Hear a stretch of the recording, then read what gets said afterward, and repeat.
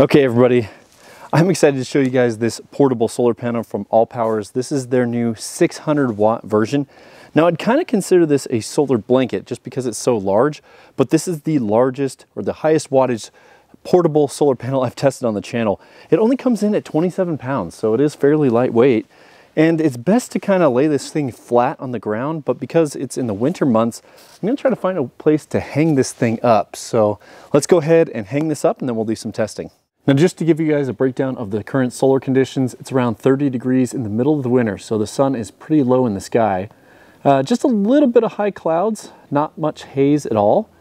Now testing this 1000 watt array right here, I was measuring around 930 watts, so pretty decent solar conditions. So let's go ahead and see what we can get on the 600 watt panel. Now thinking about hanging this up, I've got this ratchet strap tied along the top of my carport, and it does include these carabiners, which I've attached there. So let's see if we can hang the solar panel up on this ratchet strap. Okay, so not the easiest thing to do, but I do have it hung up using the included carabiners on this ratchet strap.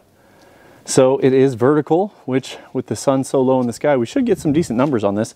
Let's go ahead and connect it up to a power station and see what we get. So the solar panel does come with MC4 connections and also an included MC4 extension cable. So I have some test equipment here. Let's go ahead and see what the open circuit voltage is. So with the solar panel not connected up to anything, we are getting 53.2 volts open circuit. So I just connected this up to the new AC200L. We are seeing 474 to 473 watts. Now measuring the inline voltage with the solar panel under load, we're getting 42.8 volts. Now using my clamp meter, we're seeing around 11 amps going through these wires. Now doing some quick math, 42.8 times 11 gives us right around 470 watts, which is what the Blue Eddy screen's showing, so pretty accurate. Now I thought it'd be helpful to compare the actual numbers that I measured today versus the rated numbers on the panel. So the rated VOC is 52.8 volts, and under cold temperatures today, I measured a little bit higher at 53.2 volts, and that's normal. The voltage under max power is rated for 44 volts, and we measured 42.8 volts. And the current under max power is rated at 13.6 amps, and we measured 11 amps. So due to the current conditions, we saw a little bit less voltage in amps than what was actually rated.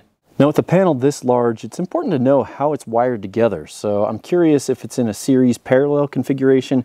So let's go ahead and do some partial shading testing to see what type of power we get if we shade the top half versus the bottom half. So I've taken this camping chair and I have the shadow covering two of the panels on the bottom. So let's see how much the wattage has been affected. So with the partial shading, we're seeing around half the power at 239 watts. Remember, before we were seeing a little bit over 470. So the inline voltage when it's partially shaded is right around 45.9 volts. I also wanted to test the amperage for partial shading, so we're seeing around 5.5 amps. So I want to do a couple more tests moving the shade around. So I have this ladder and chair partially shading the two far right panels to see what we can get. So checking in on the power station, with the two far right panels shaded, we're getting 335 watts. So I've moved the ladder and the chair to shade the two middle sections of the solar panel. So let's see how many watts we're getting with this setup. So with the two middle panels shaded, we're still getting 338 watts. Now for the final partial shading test, I've taken the first and second panels on the top and bottom and I've covered up the line. So it's actually getting partial shade on 4 of the panels. So let's see what type of power we're getting now. So even with 4 of the panels partially shaded, we're still getting 241 watts. So this is pretty decent partial shading performance for this solar blanket. So now we've tested the panel, let's go ahead and break down some of the specifications. So I moved that other panel out of the way so you guys can kind of see what this looks like without any distractions. So this is the 600 watt panel. Remember, we got around 470 watts, a little bit higher. So we saw around 80% of the advertised output, which is pretty decent on a budget panel like this. Now, it does have 6 100 watt panels that are wired together.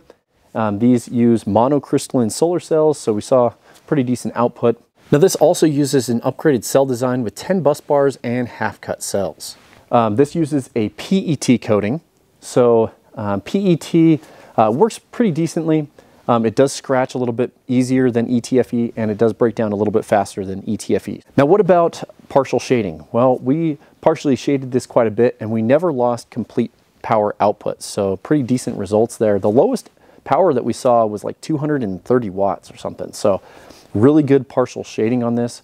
Now, if you're going to be using this in the winter, you're going to want to hang it up like this. There are no kickstands on this, so you either have to hang it up or lay it flat on the ground. In the summer, you're going to want to lay it flat on the ground because the sun is just much more vertical, so it shines directly onto the solar panel.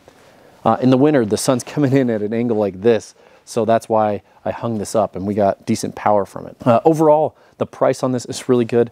The MSRP for this is $8.99. It's currently on sale on Amazon and AllPower's website for $6.99, but there is an $80 coupon valid for this on Amazon. So the best price is currently on Amazon. Brings it down to $620, or just a little bit above $1 per watt.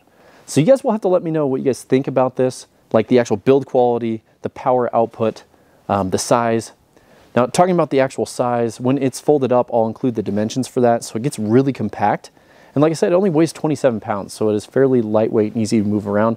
And I'll include the dimensions for the full unfolded size of it as well. Now, AllPowers does rate this at an IP67 waterproof rating, meaning that it can get in the rain and be just fine. You just don't want to submerge it deep into the water. So overall, very decent performance. Now, you have to think about the price of the other big brand names that put out 400 watt panels. They're around $800 to $1,000. And this one, being a 600 watt panel, is only $620, at least the current pricing right now. So let me know what you guys think about the AllPowers 600 watt panel. If you like the video and all the testing for this solar panel, please smash the thumbs up button. I'll recommend a few other videos that you should check out. Thanks for watching. We'll see you guys in the next video.